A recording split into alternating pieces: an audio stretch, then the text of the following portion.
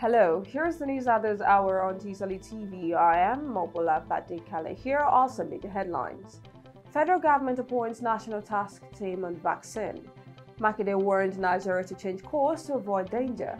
Trump calls on Georgia governor to hold Senate race, and in the world of sports, OSHOALA nominated for UEFA Fans Women's Team of the Year. And now, the news in details. Minister of Health, Dr. Osagie Ehanire, has appointed a national task team on COVID-19 vaccine with the responsibility to acquire and deploy vaccine in the country. This was contained in a statement issued on Tuesday by the ministry's Director of Hospital Services, Dr. Adebimpe Adebiyi, in Abuja. She noted that Ehanire is the chairman of the team, and the Minister of State for Health, Olarinimbe Mamora, will serve as alternate chairman, while the Executive Director of the National Primary Healthcare Development Agency will serve as secretary, and the permanent secretary in the ministry will serve as a member. The Ministers of Foreign Affairs, Finance, Budget, and National Planning, Science and Technology will also serve as members.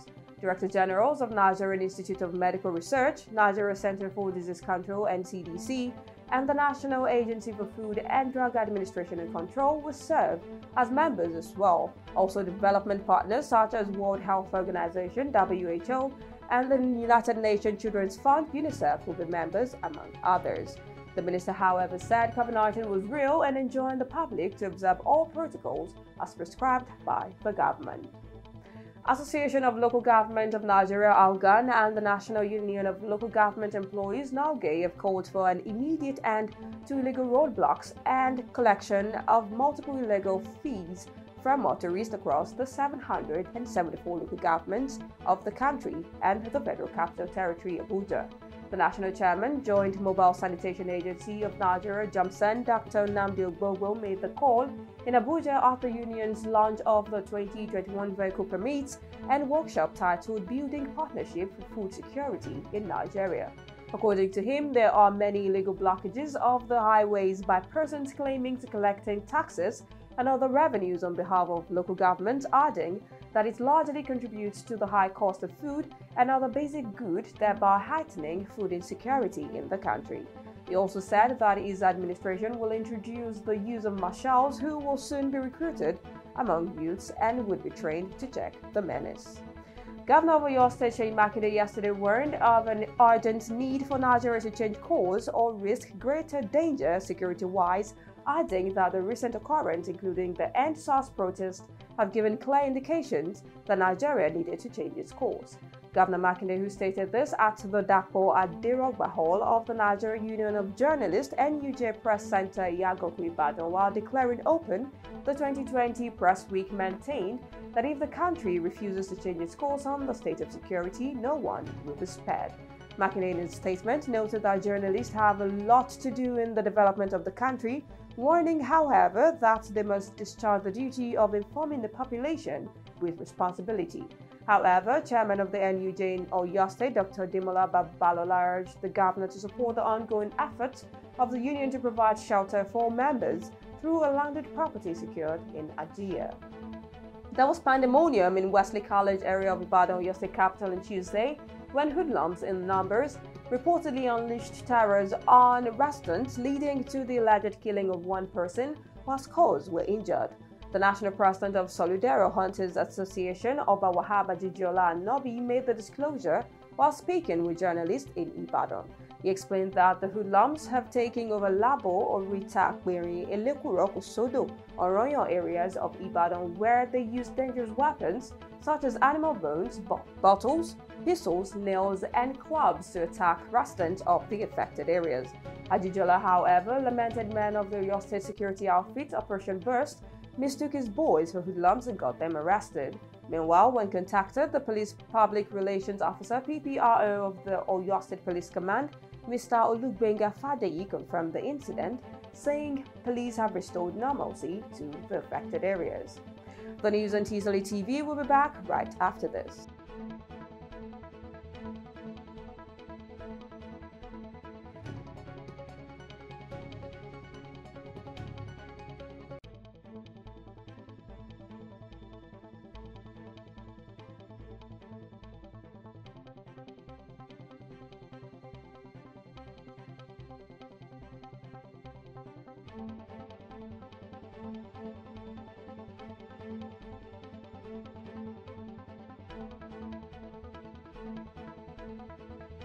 Welcome back, and now to some foreign stories. United States President Donald Trump on Tuesday urged Georgia governor to halt the state's upcoming Senate race and reiterated his unproven claims that November presidential election saw widespread voter fraud.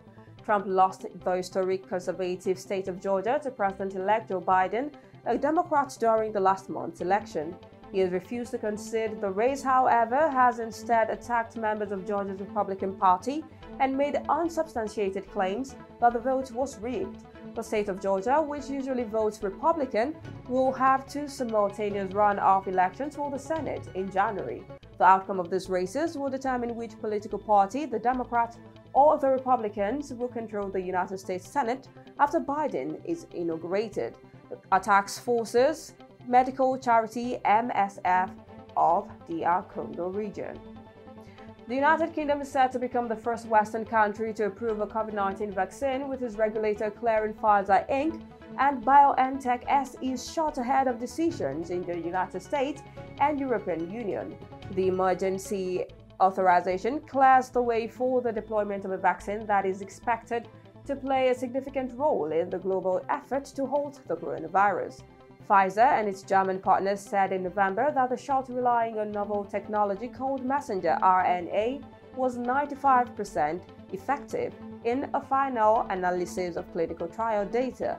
The vaccine will, however, be available in Britain from next week, according to a statement by the United Kingdom government. The UK has signaled it would move swiftly in approving a vaccine as part of its operation to protect its population, and doctors across the country were put on standby for a possible rollout. For the government, it is an opportunity to make up for missteps during the pandemic, as Britain's death toll nears 60,000. And finally, to the exciting world of sports, Super Falcons captain OSHOALA is one of the 50 nominees for the UEFA Fans Women's Team of the Year for 2020.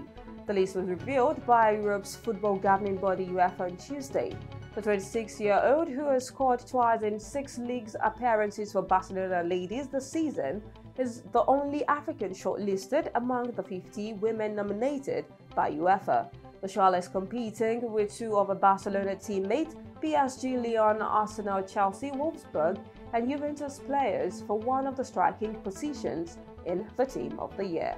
However, fans across the continent are expected to select their lineup from the 50 players who have stood across European competition and domestic leagues before the deadline on January 6th. Newcastle United's game at Premier League rival Aston Villa on Friday has been postponed following a significant increase in COVID-19 cases at the Magpies training ground. Several Newcastle players and staff members are self-isolating at home after returning positive test results, while the club's training ground at Dursley Park was closed on Monday and Tuesday. Newcastle lodged a request with the Premier League to postpone the fixture with Villa Park, which was approved. Meanwhile, Aston Villa say they fully support the Premier League decision to postpone the match. This is reported to be the first Premier League fixture this season to be postponed because of COVID cases. And with that, come to the end of the news. Here is a recap of the major headlines. Federal government appoints national task team on vaccine. MAKINDE warned Nigeria to change course to avoid danger. Trump calls on Georgia governor to hold Senate race. And in the water sport, you heard OSHOALA nominated for UEFA Fans Women's Team of the Year.